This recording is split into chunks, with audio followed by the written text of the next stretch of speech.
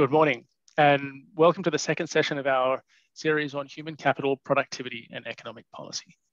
As our main guest today, I'd like to extend a really warm welcome to Professor Costas Meghir. And like yesterday, we'll also have Sir Richard Blundell and Professor Stephanie Stenshepper with us.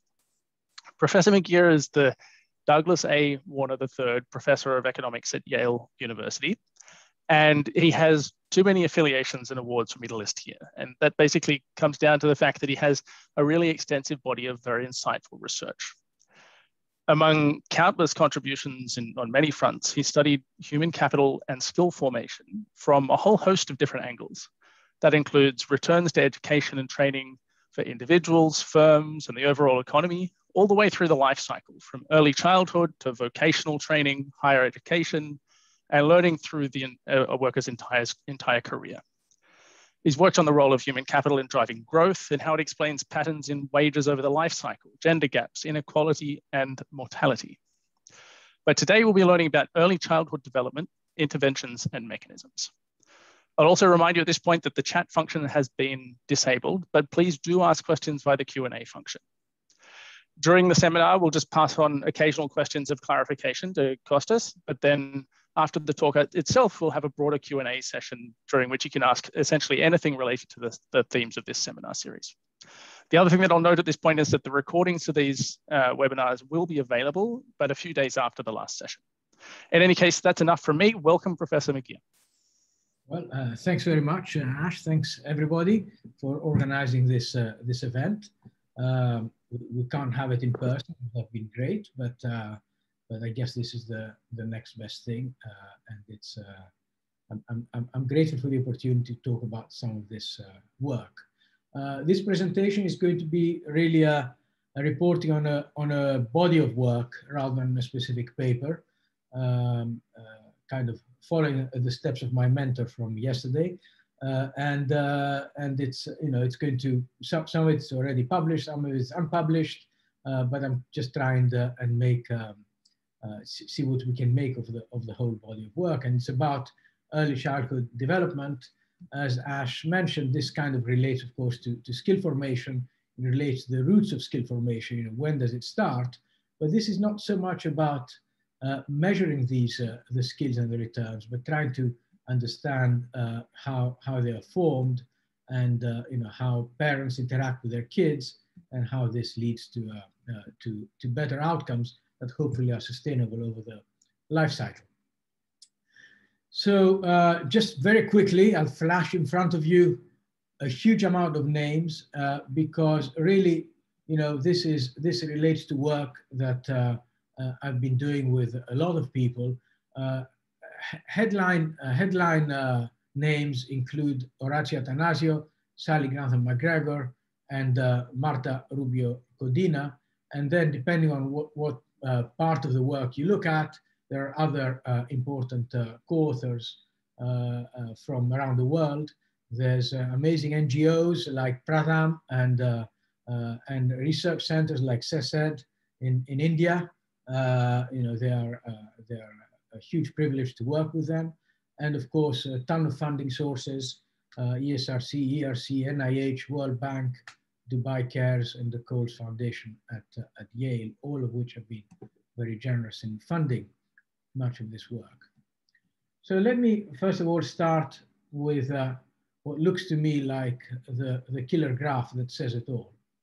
And you can replicate this in a number of countries. This is data from Colombia. And what does it show? It shows various measures of development, of child development, at ages from 6 months to 42 months, and it's split by basically wealth, and so the top black line are the top quartile in Bogota, and the bottom line are basically the lower quartile. I'm hesitating because where exactly they are in the overall distribution depends on certain sampling, because the top of the distribution is not sampled very well. Okay, so but you get the idea. So when the kids are born, there's already a little bit of a difference. The difference about 30, 35% of a standard deviation. Where does that difference come from? Well, we don't exactly know, but a likely source, of course, are the difference in nutrition in utero, and of course, difference the first 6 months that we haven't measured, right? But that's not the story. The story is what you see at 42 months.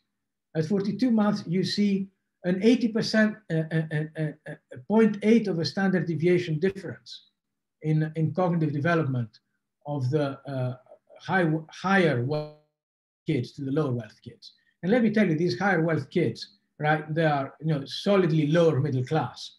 I know that from the sampling. We're not talking about rich people here. So this is the key. This is what you need to address. You can talk about returns to education, you can talk about equal opportunity, you can talk about funding high schools, but if you don't address this massive gap in the early ages, then you're not going to address social inequalities in any fundamental way. And that's the agenda here, right? The agenda is to understand why and how we get these, why we get these gaps and how we can reverse them, and what does it take to reverse them, right? That's the big policy question. So, I mean, just to tell you what you already know, human capital is the key for escaping poverty and attaining high standards of living. It underlies better wages, improved health, reduced crime, better outcomes for the children of the next generation, and so on. And as I just argued, in deprived communities, kids develop deficits very early on, and this creates an intergenerational cycle of poverty with deficits in human capital at its heart. So the question is what we really know, and how can we design effective and sustainable policies? It's quite interesting. During this whole research agenda, I've had the opportunity, I wouldn't, not necessarily the pleasure, but certainly the opportunity to talk to a lot of governments. And they all seem to want free solutions, right? Okay, this is the right group to complain about this a little bit. You're talking here about what at least I and many others view as the root cause of social inequalities and unequal opportunity. And yet many governments see this as something that has to be addressed with the lowest possible resources. That's sometimes disappointing, but it also sets the agenda for us, because we need to find policies that are effective and scalable and can address this issue, right? So in other words, one of the constraints is our government, our resources. So the history of child development interventions is long and brilliant, if you like. We have the Perry preschool experiment in the 60s, whose data has been analyzed by Jim Heckman in great detail. We have the Abecedarian program in the US, where it involves 111 kids from low-income families, and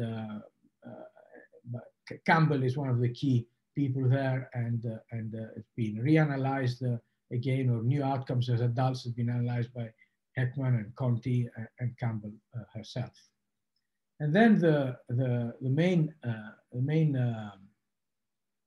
intervention that we draw on is the Jamaica study of 129 undernourished kids in Kingston, Jamaica.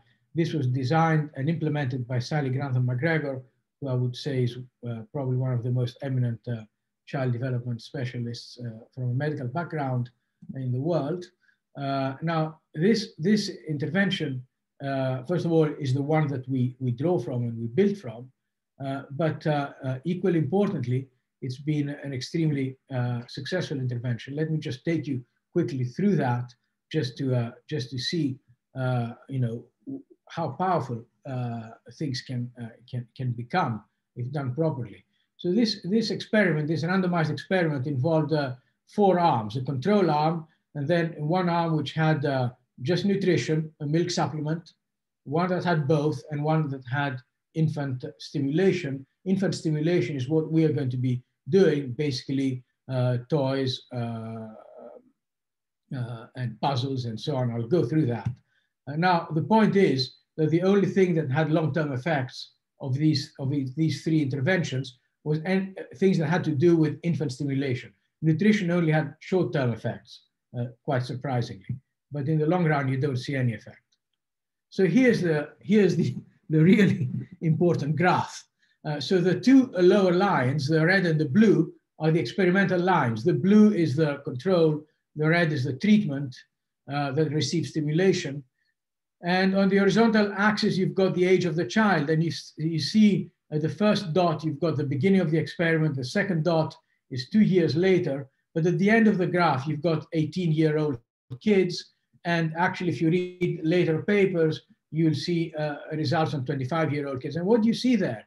You see that the initial experiment had an 80% of the standard deviation impact on cognition, which part of it faded away. That's an unfortunate theme in this literature. But half of it remained, and it remained permanently till the age of till adulthood, right? So 40% of the standard deviation is a massive change in cognition. Let me just give you an idea from numbers that I know, that about 25% of difference in cognition for a 5-year-old in the United States is equivalent to 7% of earnings as an adult, or about a year of schooling. So these are big, big, big effects. Now the blue line is the cognitive development of poor kids, but not malnourished. So basically, another way of looking at this is that the intervention covered half the distance between the ultra poor and the normally poor.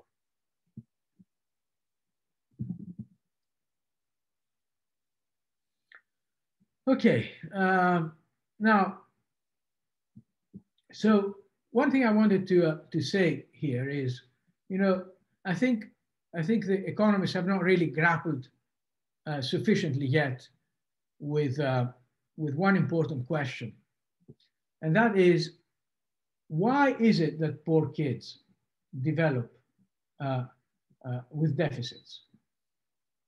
And one, economists will typically, or more traditional economists of my generation, would typically say it's resources, it's money, right? Now, of course resources have a lot to do with it. But then if it is about resources, if it's only about resources, why are these kids doing so much better with no change in resources? Because basically this intervention is a parenting intervention, right? So the competing view is that this is about beliefs and knowledge.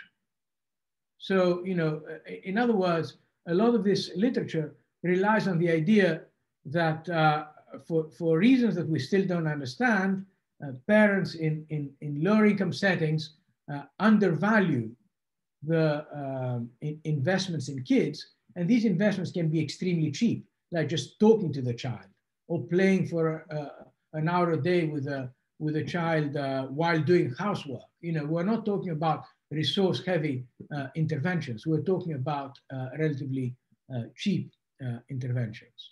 So if you're asking, what's the economic content of all this?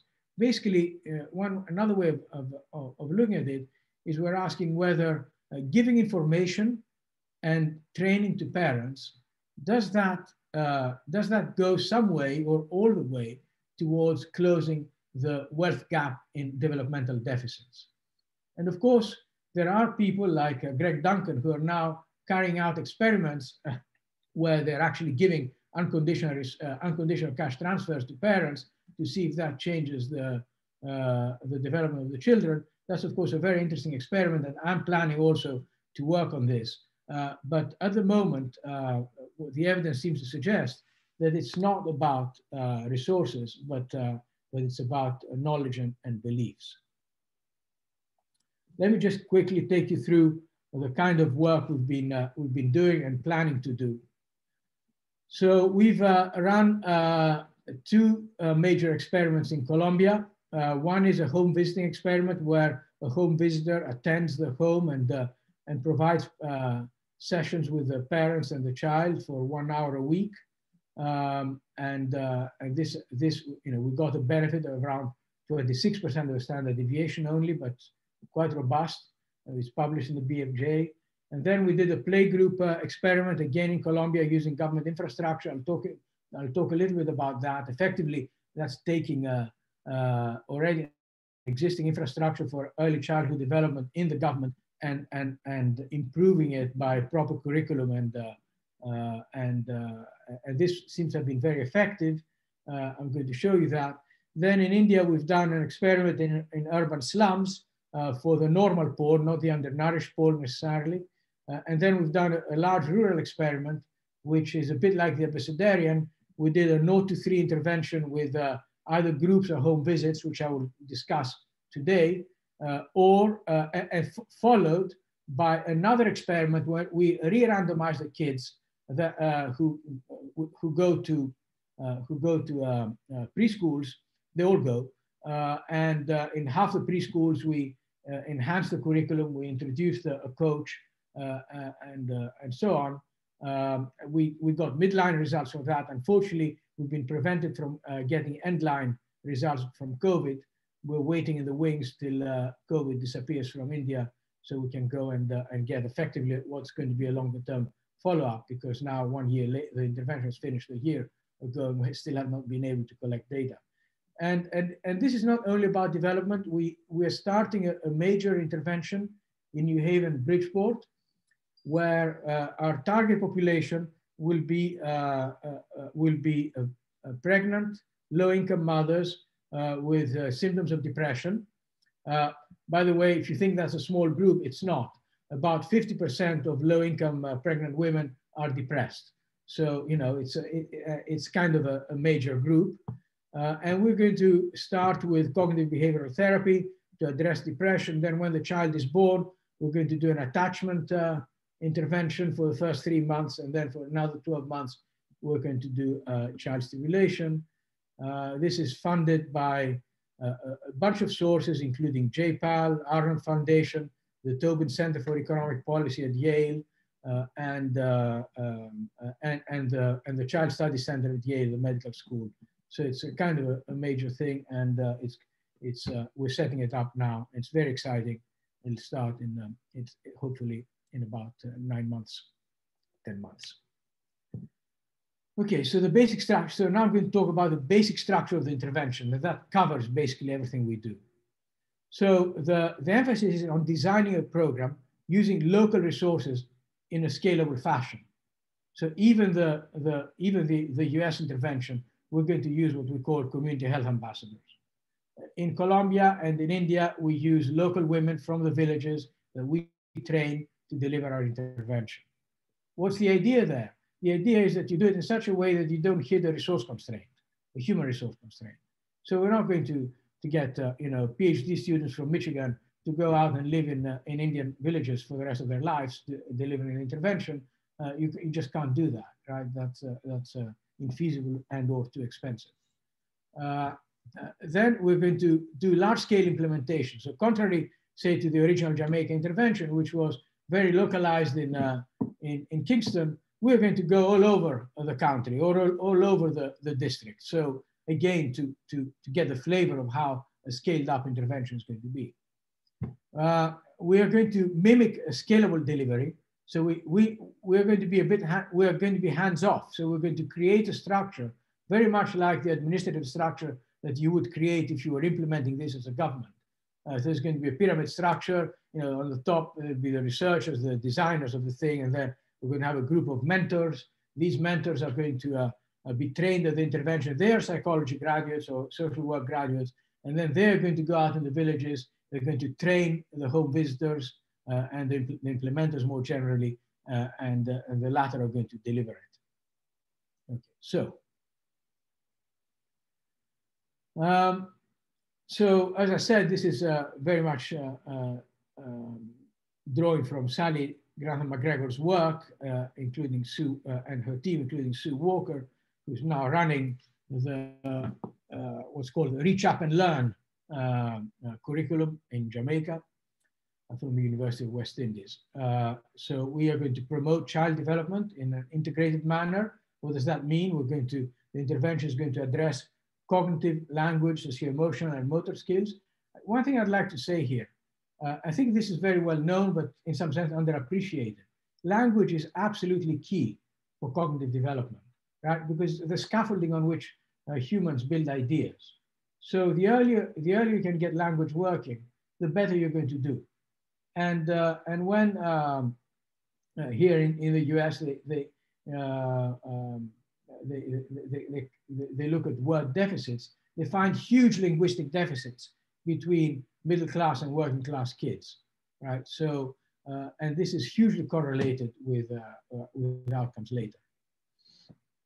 So we're going to encourage mothers to teach their children based on events surrounding daily routine activities. You might say, why mothers? Well, you know, our job here is not to intervene in the norms, right? We are, you know, we accept what's going on, right? And what's going on in a place like India or Colombia is that the mother you know, takes care of the kids. We're not going to, you know, it's too much to try and intervene on all fronts. We're going to involve other kids in the family if they're there and so on. And that might generate more spillovers and might reinforce the intervention. So what is the intervention? I don't know how many of you have kids, probably many of you, and you will not find all this exotic, but that doesn't happen in poor environments. They're going to be picture books, pictures to stimulate conversation, puzzles, blocks and patterns, toys from recycled material, language, games, and songs. So, okay, so based on this principle, we also adapted the intervention to create a new intervention that had not been done before, which is the play group, right? So in some sense, instead of doing home visiting, we're going to actually have an arm in the experiment where the kids all come with their mother, come to a location once a week in the village where the intervention is delivered to a group. We designed this because we thought it would be cheaper, indeed it is, but it actually turned up to be a no cost solution, no trade-off solution. The interventions I'll show you delivered in groups did as well, if not better, than the intervention delivered at home.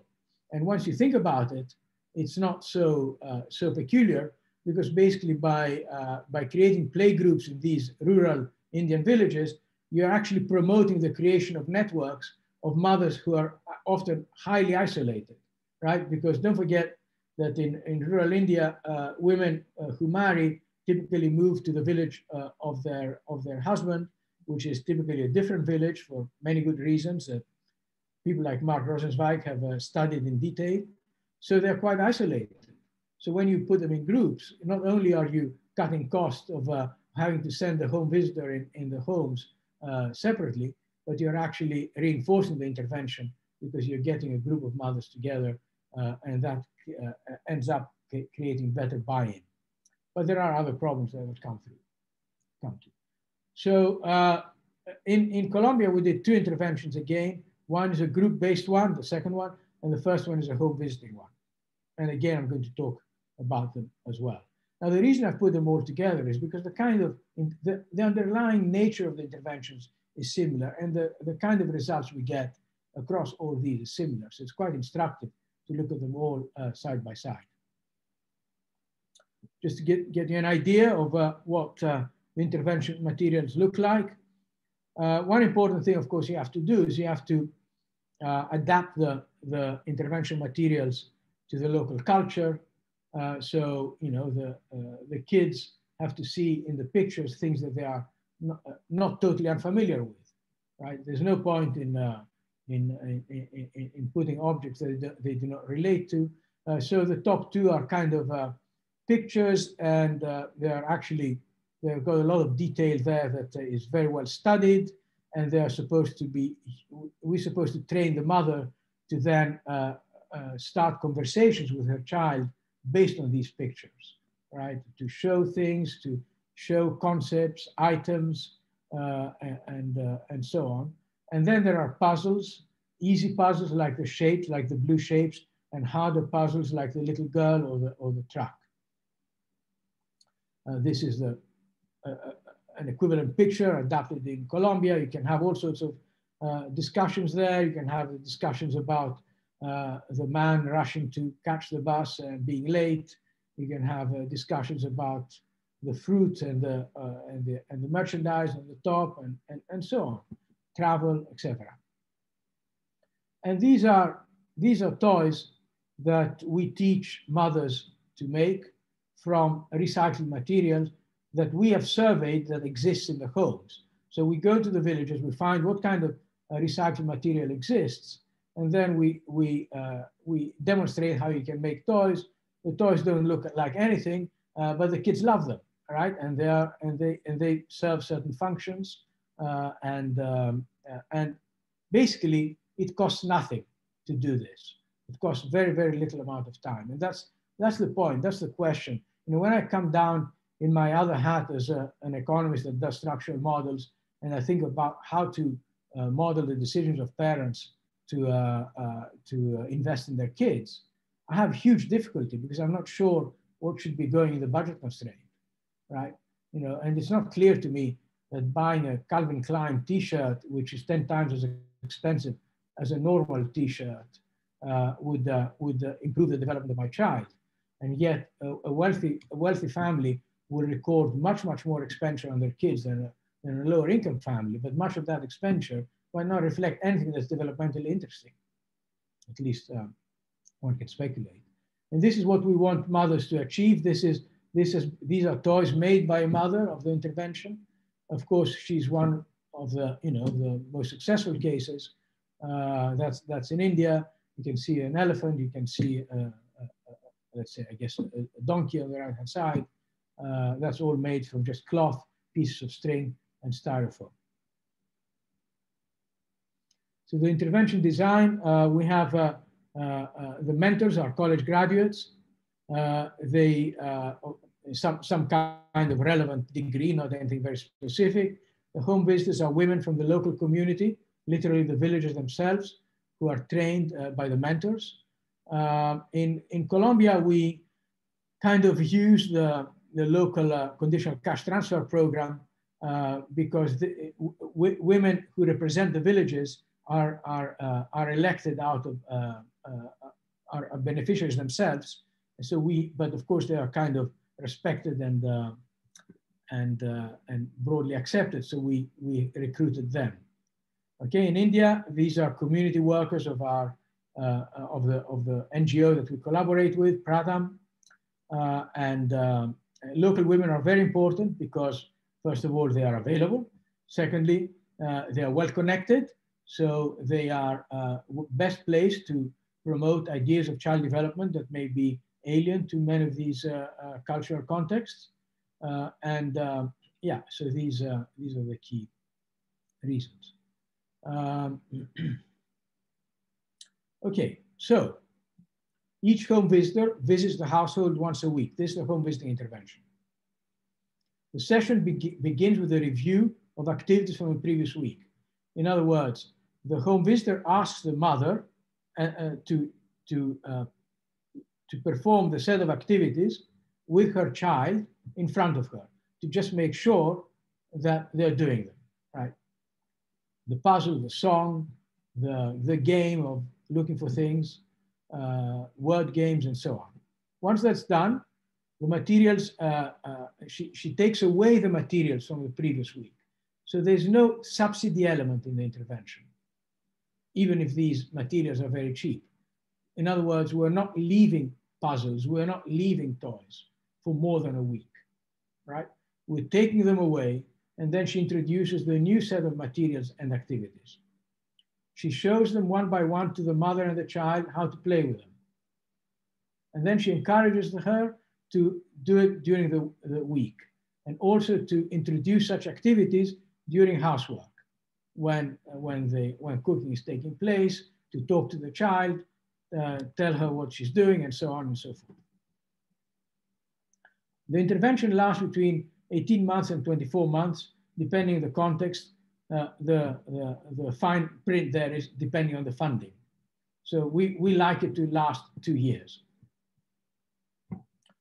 This picture shows you the essence of what's going on here. The lady in purple is the home visitor. The lady in, let's call it red, is the mother. And of course, you recognize the child. And you can see the mother is really addressing herself to the home visitor is addressing herself to the mother, and the mother is playing with the child. So it's a parenting intervention. It's not the home visitor coming in once a week, playing with the child and going away. It is training the mother to do it, right? And in other words, what to do to be very rewarding, to help, but not to do the puzzle herself, to encourage the child, etc., etc. So Costas, we have a clarifying question. So someone in the audience has asked, how difficult is it to monitor these interventions? Because you want this hands-off method, but to some degree there has to be monitoring and to also ensure randomization in the chosen sample. Oh, randomization. Well, we randomize at the village level. So that's not an issue. And we have in these interventions very little non-compliance.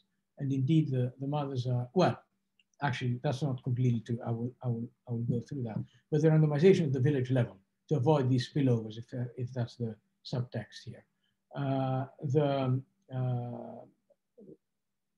monitoring, well, first of all, that's the point of a scalable intervention. Effectively, the mentors are supposed to be monitoring, right? And collect data on implementation. But that's a really important question, because it's all in the ability to really implement this.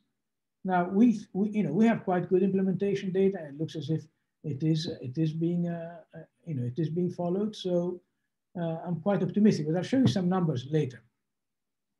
Now in Odisha, the whole thing, the second intervention, first intervention is home visits. The second is play groups. So 8 mothers and their child will attend once a week.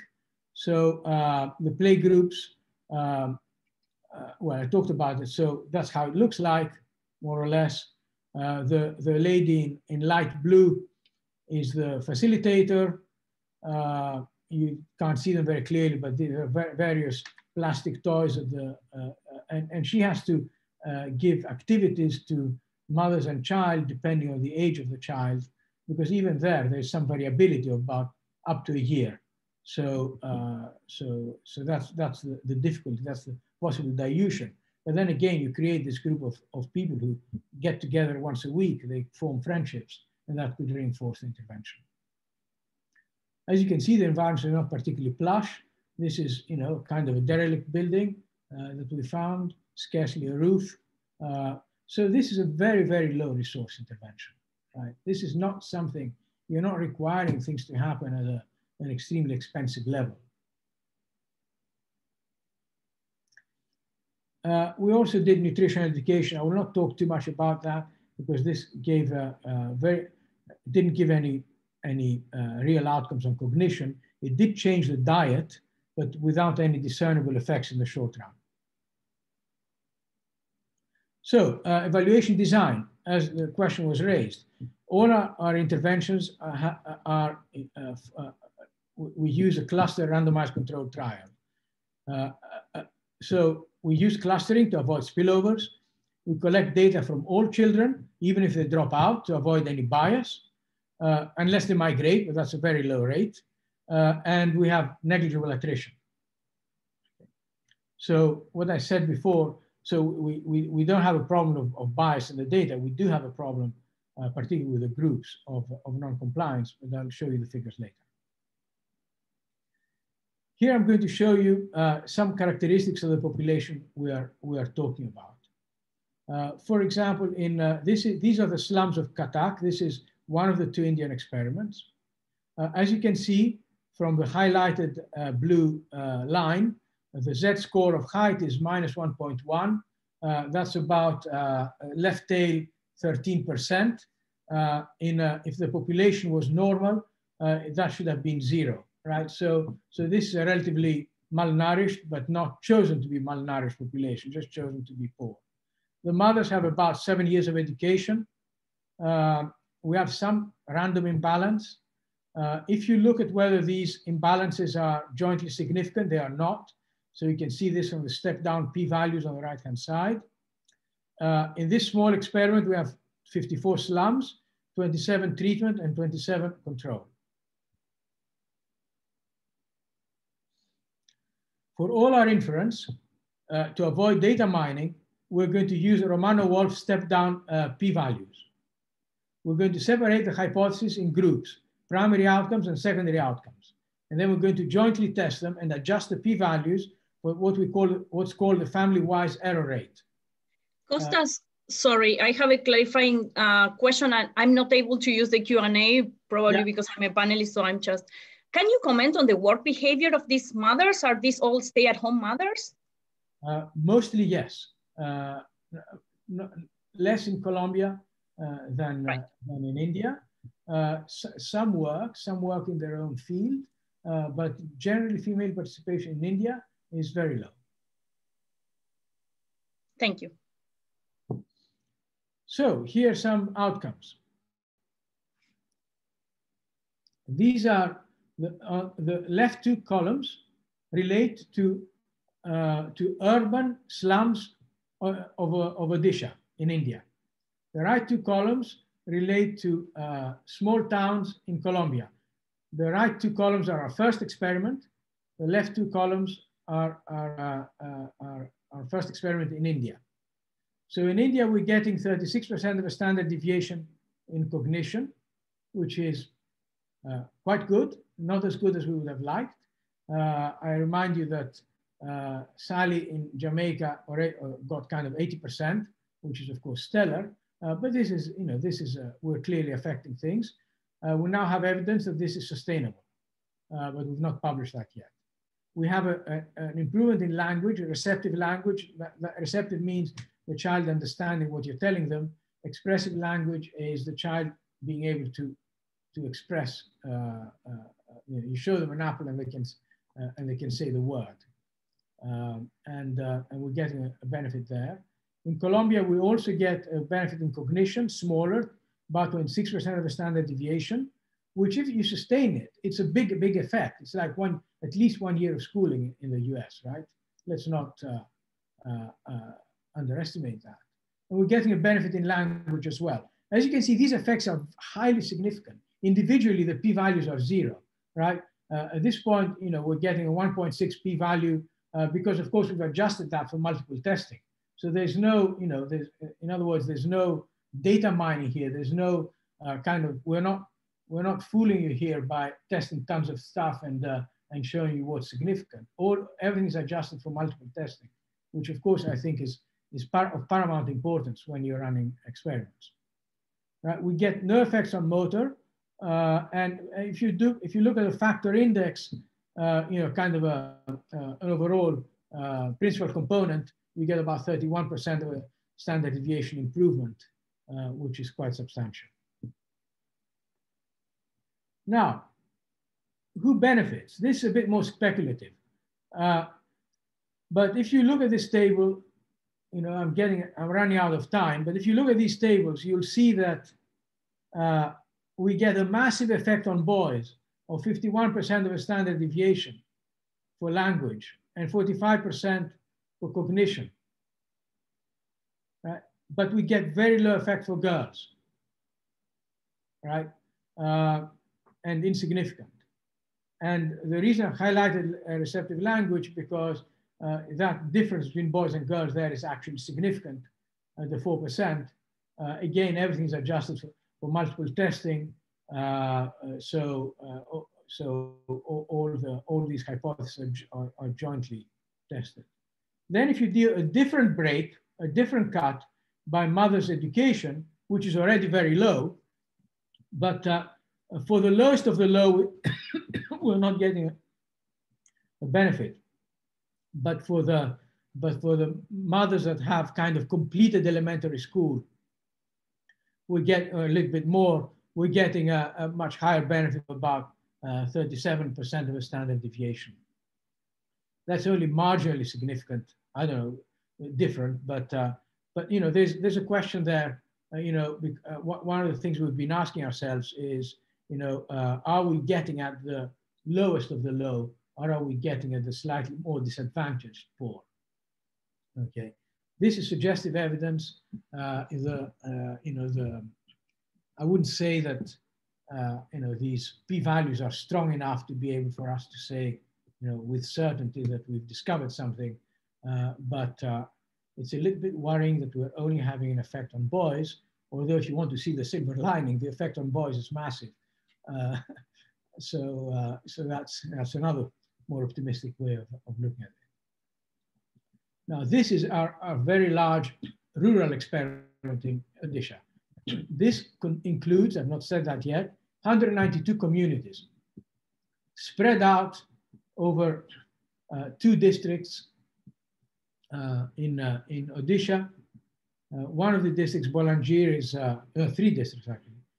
One of the districts is kind of very remote and quite close to the to areas that are dangerous, and the others are a bit closer to urban centers. And what we get here now, here's this is really striking. You just focus on the highlighted things. We're getting the same effects. So the top panel is the midline. That's after 1 year of intervention. The lower panel is end line. That's after 2 years of intervention. 2 things strike you here. First of all, the groups, which is the middle panel, give you the same effect as the home visits, which is the lower panel. And one could argue even better. So we've slashed the cost, I'll show you, by a quarter, and we get the same effect. And this is true also if you go to end line. At end line, look, the p-values that are adjusted are the ones in the last column. As you can see, they're very, very low. Right? Super significant effects. There's no doubt that these are important and extremely significant effects. And there are no difference between the groups and the home visits. That's extremely promising, right? Because the cost is only a fraction.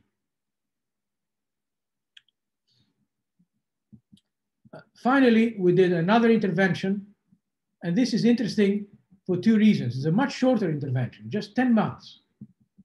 And it addresses kids basically that are newborn. So this is earlier than the previous one. The previous intervention, the youngest kids here were 7 months. 7 to 16 months at the start. And in this intervention, they were 1 year old at the start. This intervention is from birth, right? Secondly, and we gave a large nutritional supplement there. Now look, as economists, you should be jumping up and down and saying, oh, this supplement is going to be crowded out. So it's a very important question to see if the supplement has an effect, right? Because as economists, we think that all these interventions should be crowding out things that parents do. They don't. That's the big puzzle. Well, it's not perhaps a big puzzle because there may be non-convexities, right? So perhaps, parents will, it's a bit like, you've got a kid, you're poor, the kid can't go to college because college costs, I don't know, 15,000 a year or something like that. But then the government gives you a $10,000 subsidy. At that point, the parents might decide, okay, fine, I'll top it up with another 5,000. That's a non-convexity, right? So things like that may be happening here. So we get a 16% of a standard deviation improvement in cognition for these kids, right? The Bailey is the most comprehensive test. We had declared other primary outcomes, so we report them. It doesn't seem as if we're getting a height effect, but actually we do, because that's actually very important. So let me look at this. We break down height in percentiles below, so -1 standard deviation to -5 standard deviations, height, middle, -1 standard deviation to +1 standard deviation, and top tail, 1 to 5. Again, no trickery here. We've done all the multiple testing adjustments. So you can see there is about 6 percentage point reduction in the proportion in the proportion of kids that are below 1 standard deviation of height from the median, and that's significant at 10%. And where does it go? It goes to the middle. In the middle group, we have a 6.8% increase, which is significant at the 5% level, right? So we are affecting height as well. And why do we care about height? Well, height is a nutritional indicator, right? And I think what we're learning here is that if you want to affect nutritional status, you have to start very early. And this is not only our study that shows this, many studies show this. Now, the other interventions were in some sense too late to affect nutritional status in a fundamental way.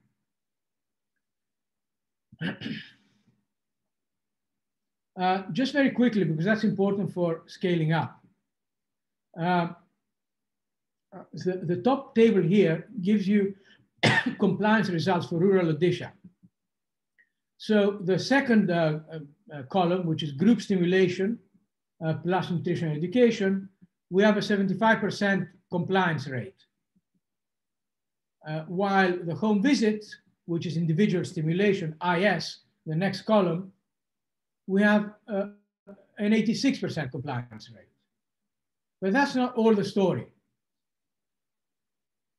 The important story is unfortunately here, right? And the number of sessions attended by the group stimulation are towards the low side. That's the second column. While the individual stimulation number of sessions is towards the high side. But that makes the results even more surprising. If you think of it in terms of treatment undertreated, the group stimulation effect is having a much larger effect on outcomes than the home visits. Of course, from a scaling up point of view, you want to address attendance. You know, if you're doing an intervention like this, it's no good to have people attending just 50% of the sessions, right? But on the other hand, from a, is this effective? It's massively effective. Costas, sorry to interrupt, but when you look at these attendance patterns, it seems like, you know, the play group might be, you know, take more individual volition to attend.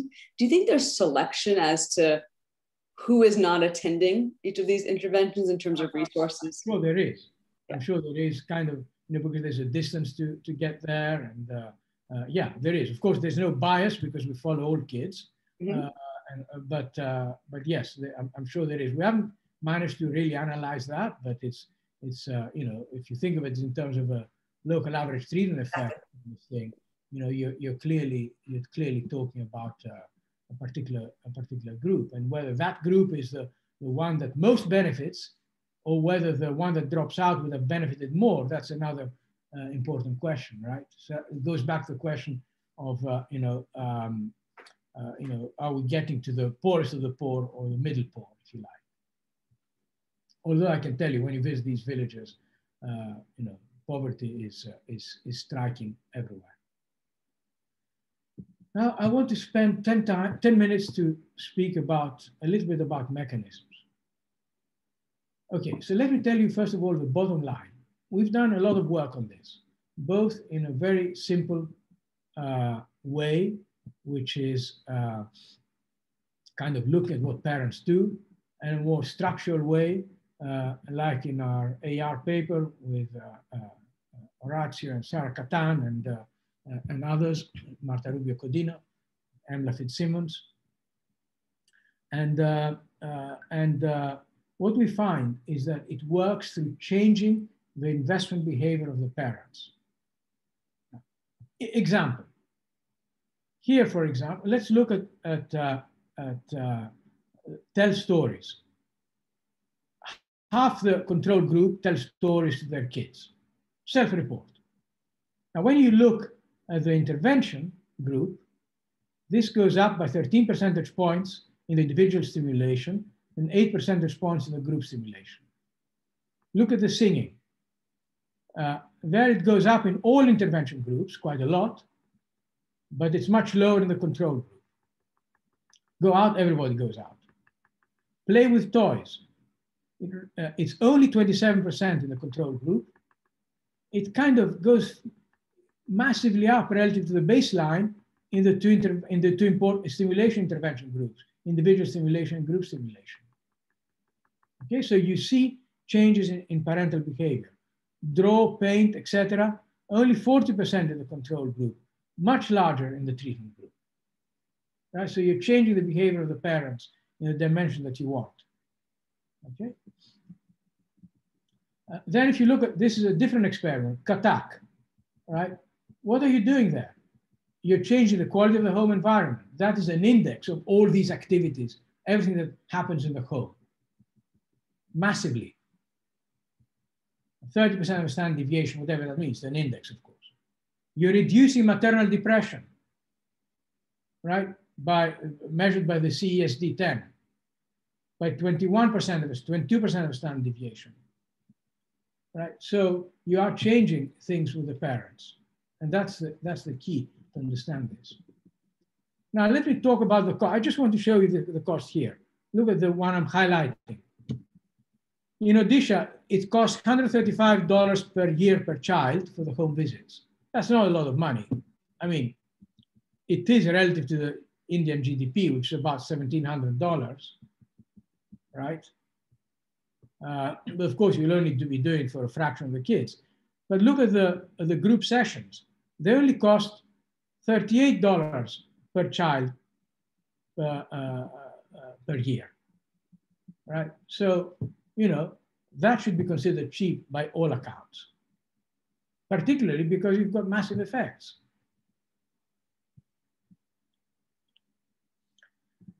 Now, so what do we do next?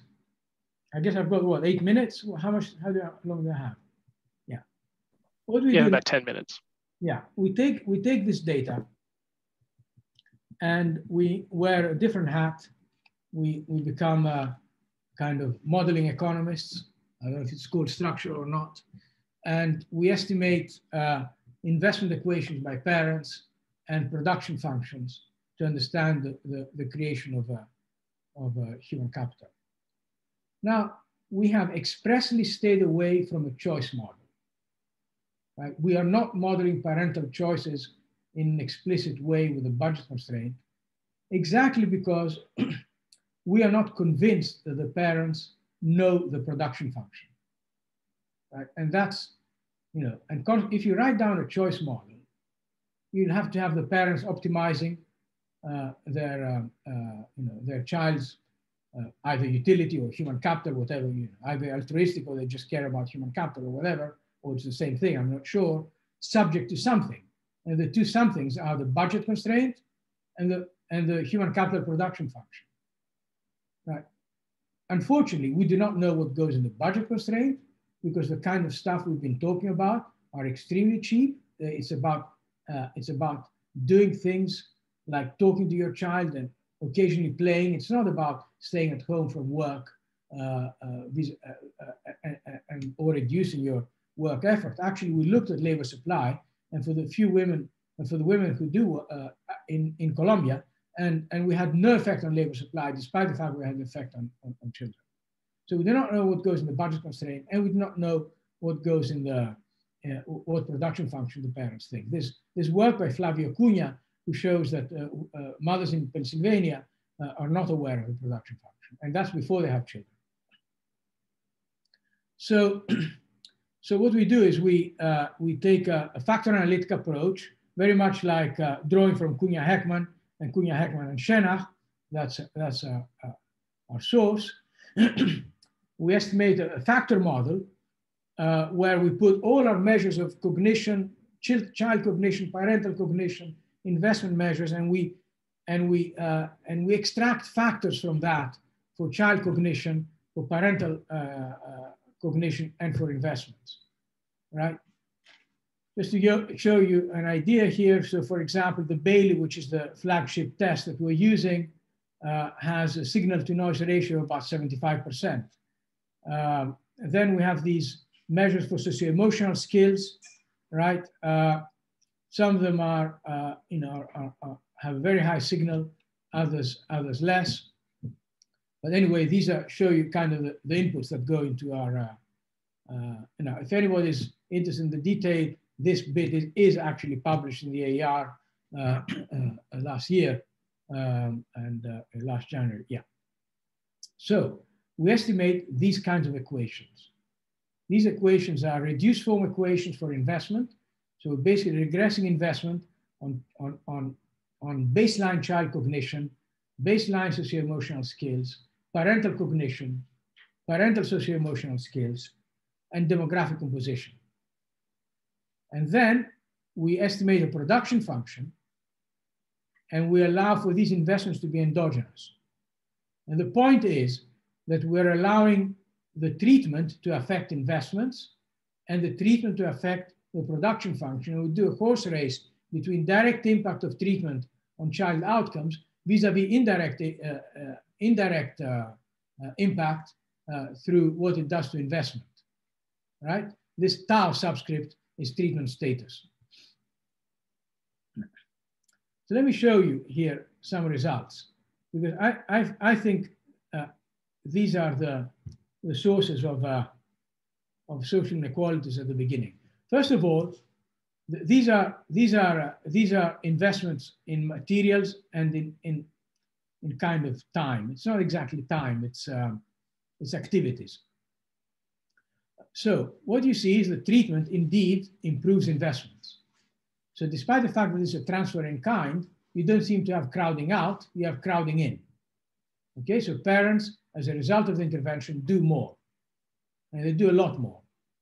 But look at the other thing. First of all, high cognitive mothers invest more in their kids, much more. Even conditional on the child cognitive skills. So a child born in a household where parents have high levels of human capital are going to get more investment, whatever, right? Now, whether that's resources or whether that's better knowledge, we are not taking a line here. Prices matter. I'm not going to go through that. There are instruments. I don't have time to go through that. The other thing is, Becker is alive and well. Number of children reduce investments. So larger families, each child gets less. But good news, many children are good for cognition. That comes out in the production function. So many children reduce parental investments, but they help each other in developing cognition. It comes out in some results. Okay. Okay, so then we use this in the production function. Now, I was ambitious. I was going to go through this whole table, but let's forget about it. And let's just look at the column 4. Column 4, you see that the investment impact is very large. This is a Cobb-Douglas production function, is very large on child outcomes, on child cognition. And the treatment effect, the treatment has no direct effect. Okay, it all comes through investment. Now we know the treatment affected cognition. There's no doubt about that. That's the reduced form results I showed you in the experiment. But it does so through parental investments. That's the key. Now, because I don't have time, and because I think this is an important result, I'm going to show you this coming up in the other experiment as well. In the Colombian playgroup experiment. Again, the treatment there affects investment, about the same amount, 30% of a standard deviation. It doesn't affect knowledge, of maternal knowledge. It doesn't affect self-efficacy. It doesn't affect even food insecurity, although it does reduce it a bit through the nutrition, but it certainly affects parental investment. Then when you go to exactly the same type of table I just showed you, just focus on this column here. you will see that parental investment, again, eliminates the treatment effect. Here's the treatment effect you get when you don't put parental investments in there. When you put parental investments and you use instrumental variables, then the direct treatment effect disappears, and what's acting here is parental investments. So basically, and these investments are not big expenditure items. I have to repeat that. It's about, you know, whether they talk to their kids, whether they read books to them, whether they take them on outings and things like that. And these are not intensive stuff, right? So, you know, I don't have any time left. So I'll just conclude by saying that early childhood is a critical period for the development of human capital. We do not clearly understand the obstacles to developmental deficits, although they are intimately linked to poverty. Cheap interventions that address parenting are capable of changing children's developmental trajectories, although their impact can vary depending on population and details of implementation. So that, in other words, the devil is in the detail. All our work seems to suggest that the principal channel by which these interventions operate is by altering parental behavior. Investments, behavior, call it what you want. The key to sustaining impact is to sustain this change in parental behavior. And the extent to which resources matter and the way they may do is a key research question. So this is what I had to say for today, and thank you very much. Thank you very much, Costas. That was absolutely fascinating and clearly a set of very important results. So before we move to questions, of course, people can write questions at any time in the Q&A session. I'm going to move on to the two brief discussions by other guests. So Stephanie, are you ready to start off? Sure, absolutely. Great. Thank you, Costas. This is absolutely fascinating. It's hard to overstate the importance of this work, given that every such intervention, if it's bad, it can have terrible consequences. If it's good, it can have amazing consequences. So it's obviously an incredibly important research agenda, and I'm incredibly happy that it's, you know, incredible researchers like you tackling this. So that's wonderful. I definitely want to be mindful of leaving also time for the audience, because it's always great to have a discussion. I was very curious about three things.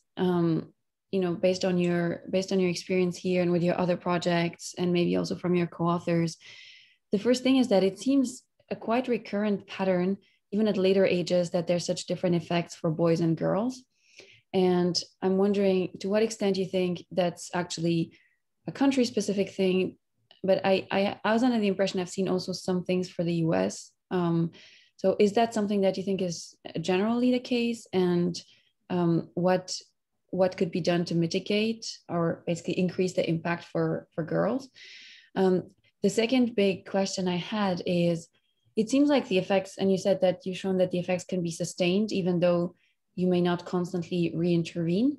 And so I'm wondering what is embedded in the intervention, or what you would recommend embedding in these interventions to actually have the effect be longer lasting, and whether this is actually something that should be done recurringly. For instance, every few years, again, as the child ages and has different needs, someone comes in again with a different set of, you know, mentoring and activities.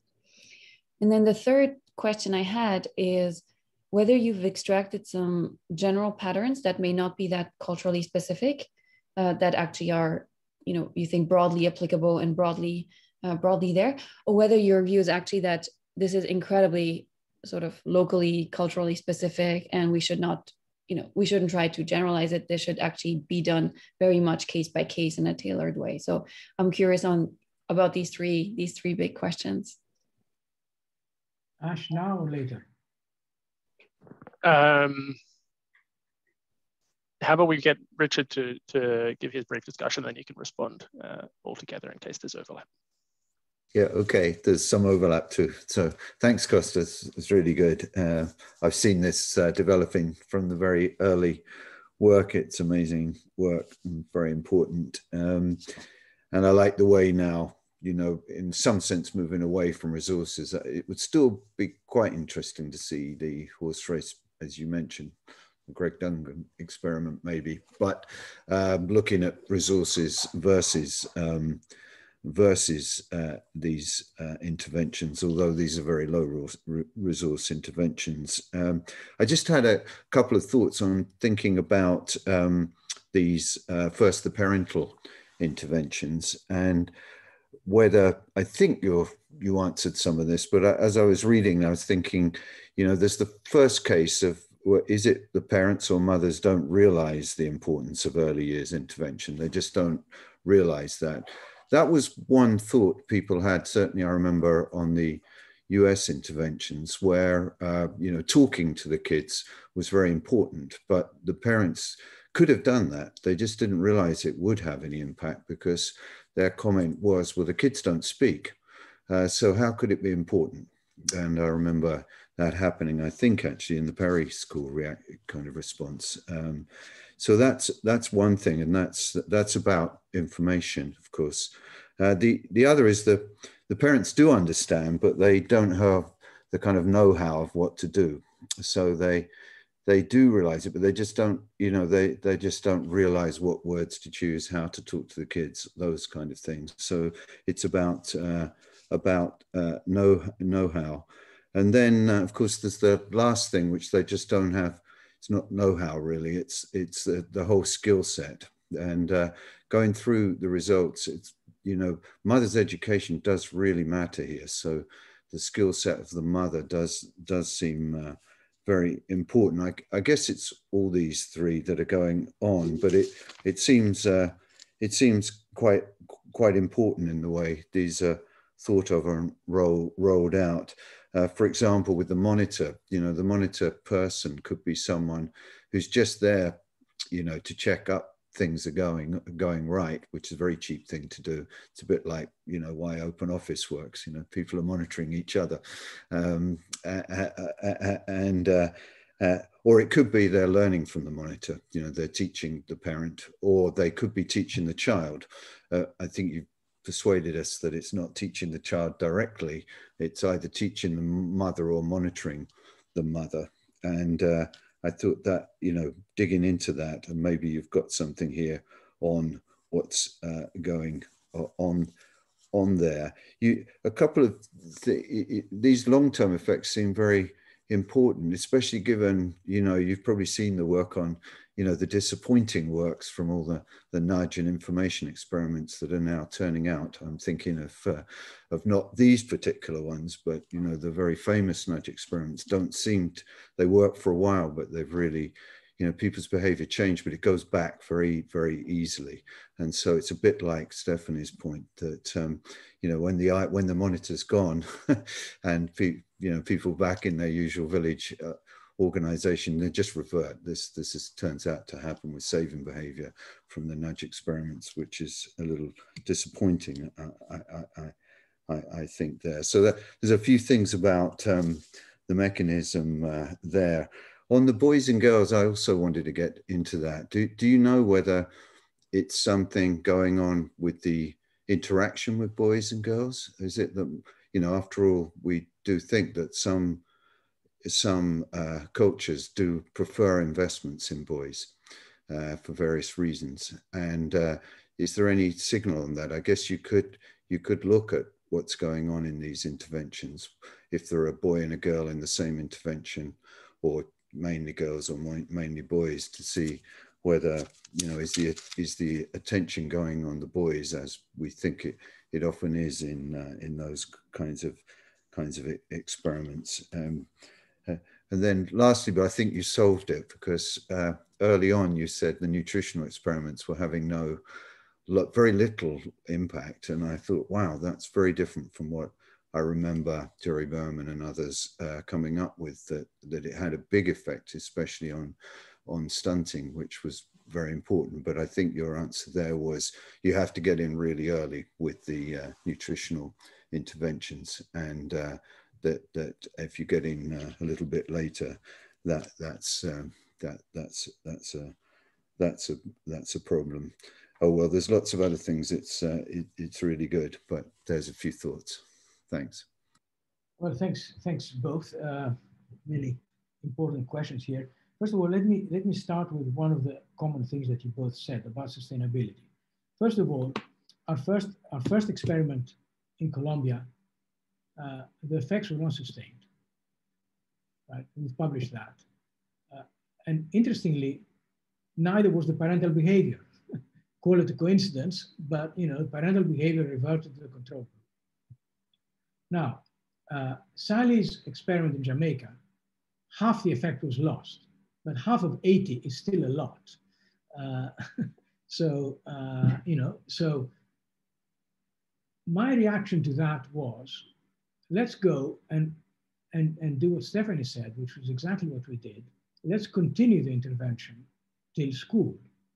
So in India, this is one of my, I hope it doesn't end up being one of my biggest disappointments in my life, but we re-randomized these kids, right? The kids in Odisha, the 192 communities, we re-randomized them half into an enhanced preschool and half into status quo preschool, right?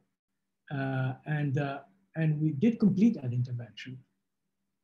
And we have midline data of that intervention, which is very promising, because the treatment group is not fading out at all. And that was even at the beginning. Midline was, things had not operated that well. And then the intervention was going really well. I did a field visit there. It was fantastic. It was really, quite impressive. And then COVID struck, literally a month after my field visit. And we're not able to collect end-line data on that. But that's also what Abecedarian did. Abecedarian carried out the intervention all the way to 12. But we know that the impacts happened up to about 5 years old. And yes, Stephanie, I think, and everybody else, I think the point is that there might be the following trade-off. You either do a very small, very focused efficacy trial like the Jamaica intervention, and then you get these huge effects that are sustainable. Or if you're going to do something that's much more scalable with local resources and so on, and more hands-off, then you might have to do it over a longer period of time. And in my view, it cannot be that the answer is that you go for the first 2 years and you do something and then you abandon the kids and wait on them to become, if you think of it in terms of policy, not just in terms of research, in terms of policy, you'd want a human capital policy that starts at birth, right? And offers, high quality stimulation of kids all the way to school, and then you want good quality schools and so on. I think the answer, I don't want to put it, is it early or is it late? I think they're complementary, and they are both. If you do well early, you're going to do better late. I think we have evidence on that. Well, observational evidence on that for sure, right?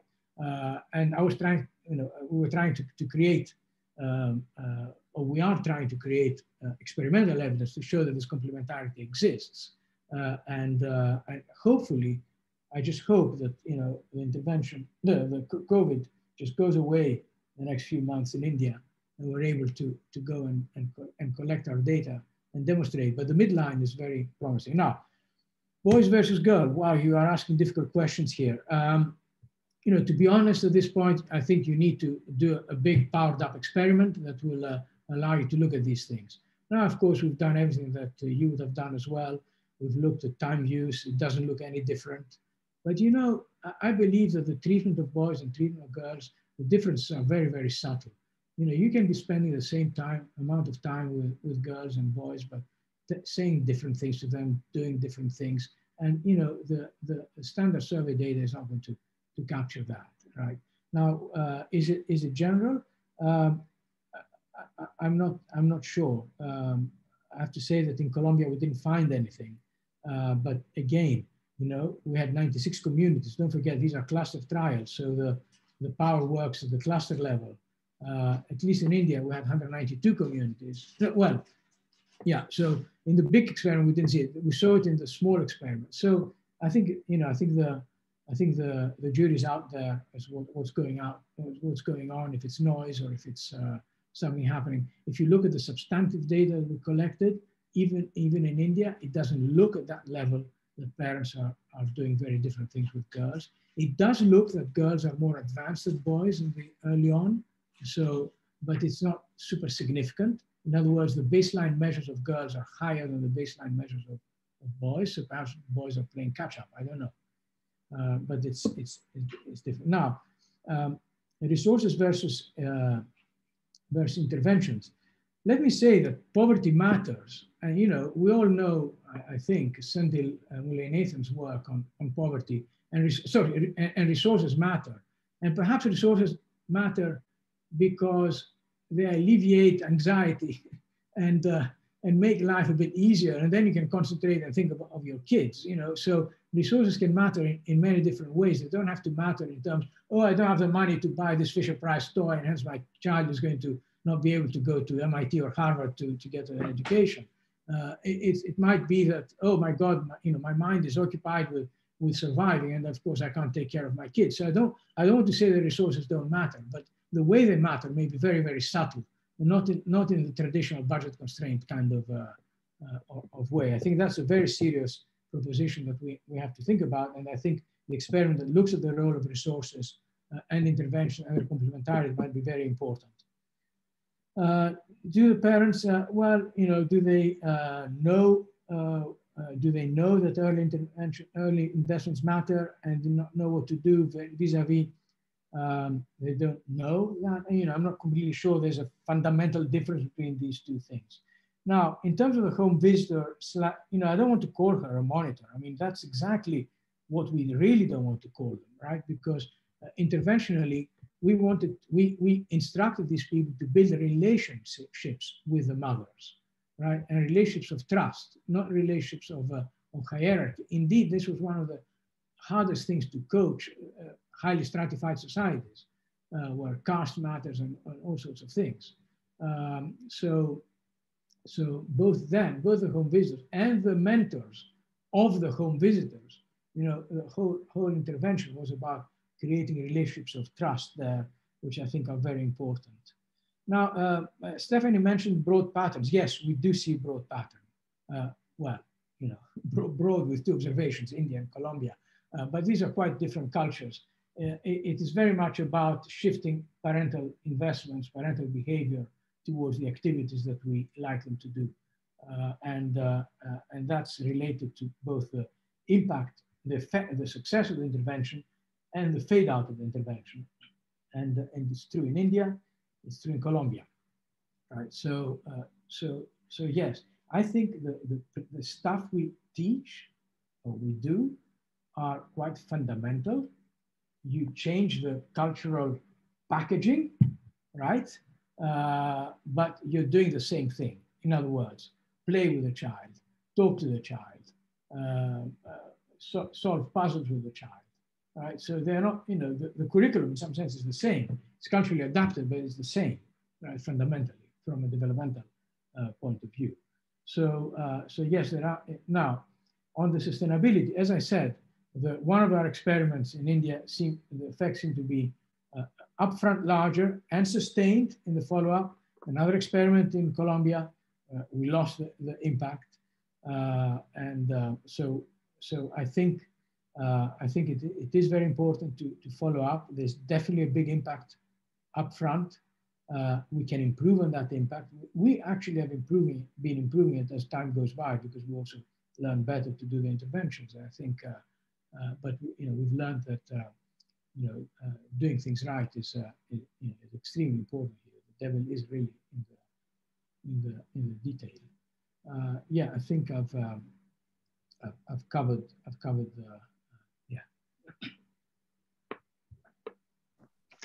Excellent. Thanks a lot to all of you. Now we have about 10 minutes worth of questions from the audience. So I'm going to hand the control over to Nirupama Rao, and she can pass them on to you guys. Terrific. We have some excellent questions from the audience. Mike Mueller-Smith, our colleague here at Michigan, asked about within family spillovers. Do you have any evidence as to when, mothers, participate in the intervention, does it change their resource allocation within the family? Are they positive spillovers where they're maybe doing some of these things with other children of theirs? Or is there sort of a budget concern of some kind where they're reducing investments in their other children? Okay, spillovers, very important. Why are they important? Because ultimately what you're trying to affect is cultural change more broadly. First of all, in our Odisha, a large experiment, we actually collected data on spillovers by neighboring families, and we found none. Within family, we've not done that because we haven't, basically we haven't had the opportunity to measure children born after our intervention because we took the youngest child. However, I can tell you that we are a group of us, including this time Sally Grantham-McGregor and Harold Alderman and others. We're putting we just put in an application for funding to measure children from a very successful intervention in Bangladesh, where they got more than one standard deviation. And I was involved in that improvement. So now we're going to go back and measure outcomes for children born after that. Sufficient time has gone through. So we will be able to see that. That's of course a very important question, but it's a very difficult question. When you are in the business of raising funding for these interventions, everyone's very excited. But when it comes down to dishing out the cash, it's always quite hard because they are not that cheap to run. Of course. Elise Rotella has a question about fathers' attitudes. So do we see a difference in participation of the mother and child in these programs depending on the father's attitude? Like perhaps a father is more comfortable with someone coming to their home versus having the mother and child leave the home and go somewhere. Do you see some kind of cultural aspect? Maybe this relates to Stephanie's point as well. Yeah. Unfortunately, we haven't measured that. I'll just give you an anecdote. In a field visit in Colombia, we arrived, myself as the guy from the Western country, whatever, the home visitor, the person from the NGO. We arrived with the family. All the niceties of the hellos were said, and then when the intervention started, the father took me out of the house, and we both left because this was the mother's job. Now, that was one observation, and in Colombia, but my fear is that it's a more generalized thing. Now, I know that people have been thinking of ways of involving fathers, or well, the question was about measuring it. We haven't. In India, there are other anecdotes where I saw fathers being very excited about the intervention, but observing it, not seeing it. They don't seem to impede it. They were very welcome everywhere we go. It's considered a good thing, but whether we change the attitudes fundamentally, I don't know. But that's a good question. And Charlie Brown, our colleague at Michigan, has a question about monitoring. He brings up the fact that in other studies, people have found that it's quite hard to get teachers in India specifically to show up to their jobs sometimes. And so I was wondering about monitoring of the teachers and the monitors, and what information do you have about job performance? How many appointments do they actually attend? Do you have to fire people? And are there ways to incentivize them to perform well so that the intervention is actually happening? That's the role of the mentors. Mm-hmm. So each mentor is responsible, I can't remember, for about 5 villages or 6 villages, 5 to 10 villages, something like that. And they go every week, and they monitor. We call them mentors because we try, because they also support the home visitors. They help them solve problems. They go to families and try and convince them to participate, things like that. But they also collect data on implementation to the extent, they go to visits, and sometimes they go behind the back of the home visitors and they ask the families if the home visitor has actually been going. And usually it's fine. There are, again, some cases where we found out that, the home visitor never went. She invented everything. So at that point, we did have to change home visitor there, but that was very rare, right? So, but that's exactly the role of the, that's why we think the mentors are very important, because they provide both monitoring and support, and they actually train the home visitor, because we want to do it scalable. We train the mentors go and train the home visitors. Interesting. And Jim Hines, our colleague, has another question about sort of, the effects we measure are related to very low income families. Do you believe that there's like a level of resources at which these potential benefits of these interventions start to plateau? Ash was asking about this earlier. In the US and in other countries, we see a tilt towards universal policies rather than targeted preschool programs, et cetera.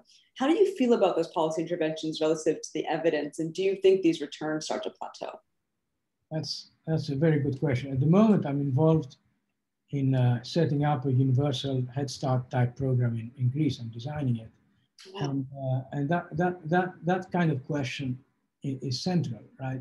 Of course, when I talk to Sally, who is my mentor on this thing, every time I have a question, I just go to her. She's always quite doubtful that these things are going to help middle class kids much. But then again, even mentors may not know everything, and it might be that we just have to redesign our intervention to be better in tune with the level of the child. So of course, if you do one size fits all kind of intervention, then you're going to have kids that are far advanced of what you're actually doing. But that doesn't mean you can't help these kids, right? After all, that's why we're supposedly selecting the best of the best for the best universities, presumably because we think there's a complementarity there. So why not a complementarity much earlier on? And as our final closing question, a question that Ash raised, we know from other studies that language in particular is very hard to improve later on in adolescence with interventions and teaching techniques. Do you think what you found in these experiments bolsters the idea that if we establish, language proficiency or cognitive skills very early, that good teaching has higher returns later on? Personally, I'm sure that's true. And that's why, if I'm thinking of the whole policy image rather than just one research paper, I think that a chain of interventions that deals with human capital formation, particularly in deprived areas, is extremely important. I don't think the question is only about language. It's about all domains of development to the extent that you can classify them, right? But I do think there's a very strong complementarity.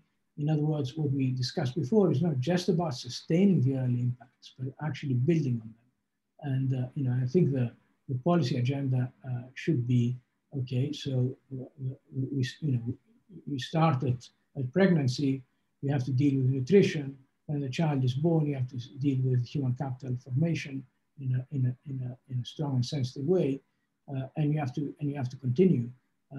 And only if the kids arrive with these massive deficits in school, you can fund as much as you like the schools. You're just not going to reverse that very easily.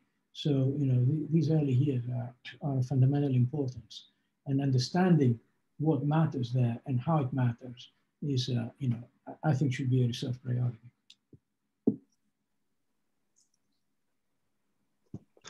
Thank you very much, Costas, and thank you also to Richard and Stephanie. That was a fascinating session, and we certainly learned a lot, and it's a very topical question, not just in Colombia and India, etc., but here at home in the United States as well.